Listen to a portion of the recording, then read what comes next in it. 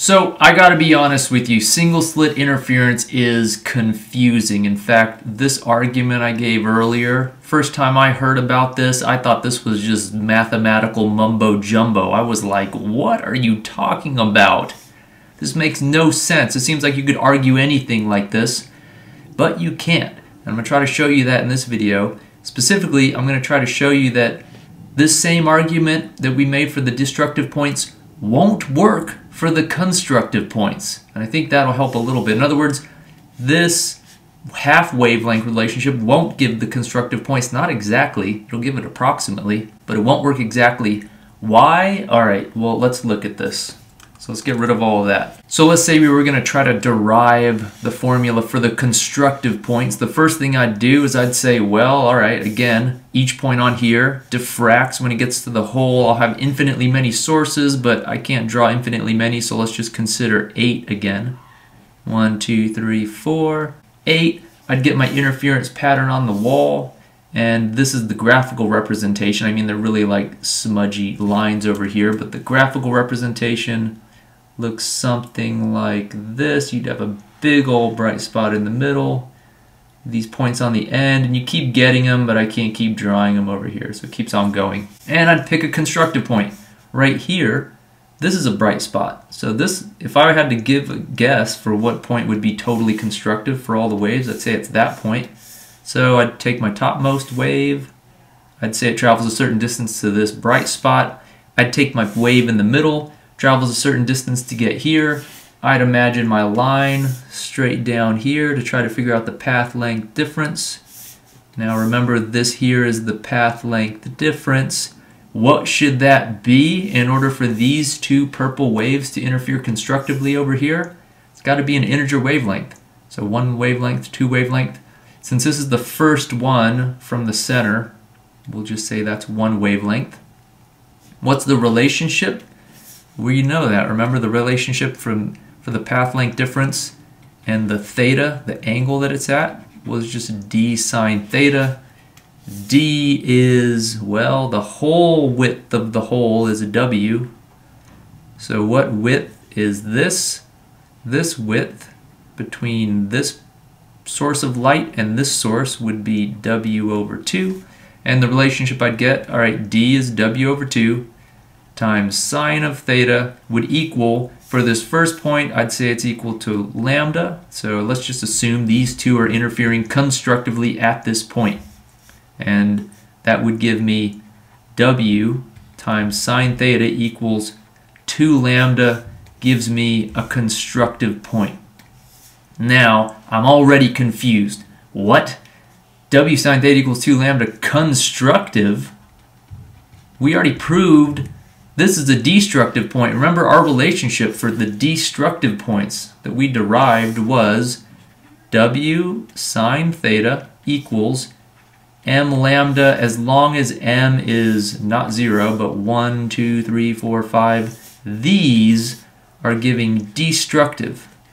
For any m equals 1, 2, they could even be negative if you want to consider down here.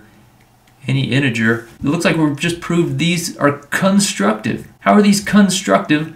Well, they're not really. They kind of are, but watch what happens. Just here we go. So if I follow this argument through, the thing that fails, our previous argument's fine. The argument that fails is this current one with constructive, because yes, these two are constructive there, but watch.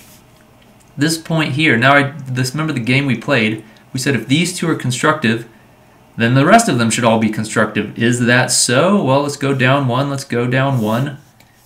I imagine these two waves getting here. So far it's looking good. They're at the same angle.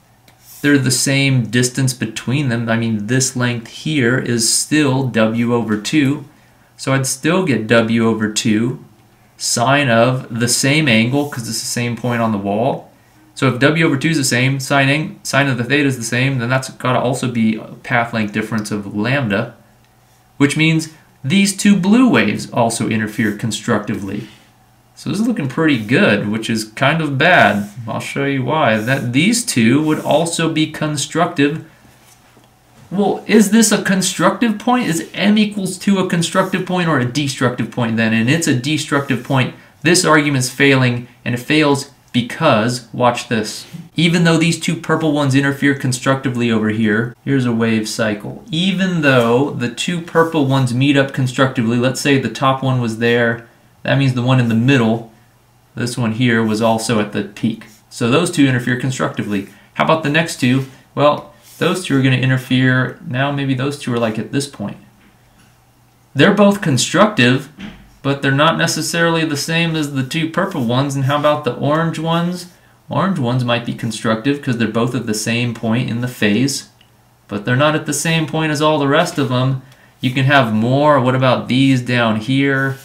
Well, these might be down here. Those two together are also constructive, but you see the problem. Even though these two are constructive, this one's not constructive with this guy, and these all add up. In fact, for the most part, they cancel. That's why these are so little. You get these really weak fringes on the sides of a single slit, because you're not going to get points where they all add up really well necessarily. You get points where a lot of them sort of cancel out. And it doesn't completely cancel though. Here's where I lied for the diffraction grating.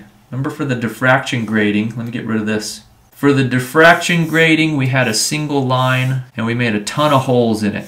And I said that diffraction gratings are great because if you come over to here, you make a ton of holes in here. Instead of getting a smudgy pattern on the wall, you get a big bright spot right in the middle, and then a well-defined on each side of them, evenly spaced. Basically just 0 and then extremely sharp, and then 0 and then extremely sharp, and then 0 and extremely sharp. And the whole argument I made for diffraction gratings was that the reason it's 0 in between, the reason these are giving 0 everywhere except these constructive points, was precisely because, if we come back over to here, was precisely because of this effect right here. This effect where they, for the most part, cancel. Now I'm saying, they don't actually completely cancel necessarily. So these wiggles here are actually in a diffraction grating pattern. They're just so small and unpronounced compared to these, you don't really notice them. What I'm saying is if I wanted to draw this more realistically, I would definitely have this bright spot right here, but I'd have this in between. Small variations, small points where it becomes a little more or a little less constructive or destructive. What you have for a single slit is this. Just one center bright spot. It's not going to be as well defined because it's not a diffraction grating, it's a single slit. But you still get these. You get these weird wiggles that for the most part you ignore for a diffraction grating, but they're there. And for a single slit, that's kind of all you got. So can't really ignore it so much. Those are going to be there. It's because these don't completely cancel. Our argument does not work. It works in the sense that two of these might be constructive. That means you can pair these off in constructive, but they won't all be at the same point on their phase, which would give you a completely constructive point there. So that's why it's hard to find an exact formula. What's the formula for the constructive points?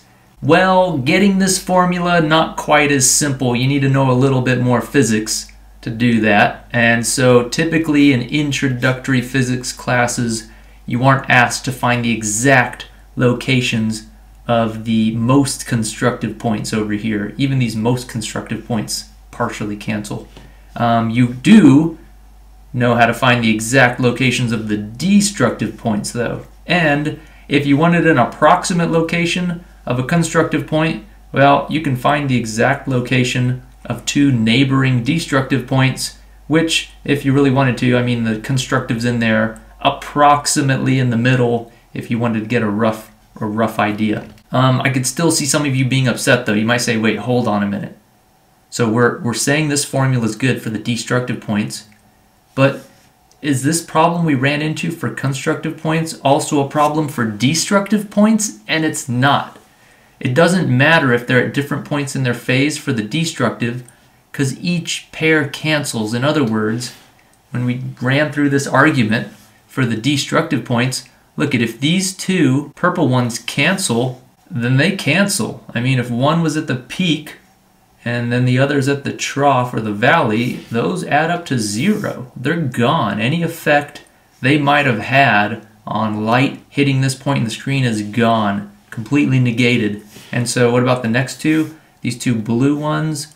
Well, those two, if these two purple ones cancel, remember the argument went that these two blue ones would have to cancel. So no matter where they're at some different point on the cycle. Let's say one's here and the others, well, that looked like the same. So let's say one's here and the other's at this corresponding 180 degree out of phase point. Well, they still cancel. That adds up to 0. And so it doesn't even matter that they're at different points in their phase. It doesn't matter, no matter where they're at. One's 180 degrees out of phase with the other. Every contribution cancels out. You add up a bunch of zeros, you get 0. So destructive works fine. You don't run into the same problem with constructive. It's a problem for the constructive points because these might add up to some big number, and then the blue ones add up to a different number, and the orange one adds up to a different number, and then the red ones might add up to a negative number, and you keep getting these different numbers. You try to add them all up. Well, what do you get? That's why this formula is not so easy to find. Adding up zeros, that's easy. Just gives you 0. So I hope I showed you that this crazy mumbo-jumbo argument can't say anything whatsoever. And hopefully that gives you a little more justification. Hopefully it makes you believe a little more into this formula that we derived for the destructive points. Those it does work for. And so we can find destructive points just fine. One more thing we can find is the width of this center bright fringe here, the center bright spot. It's going to be wide.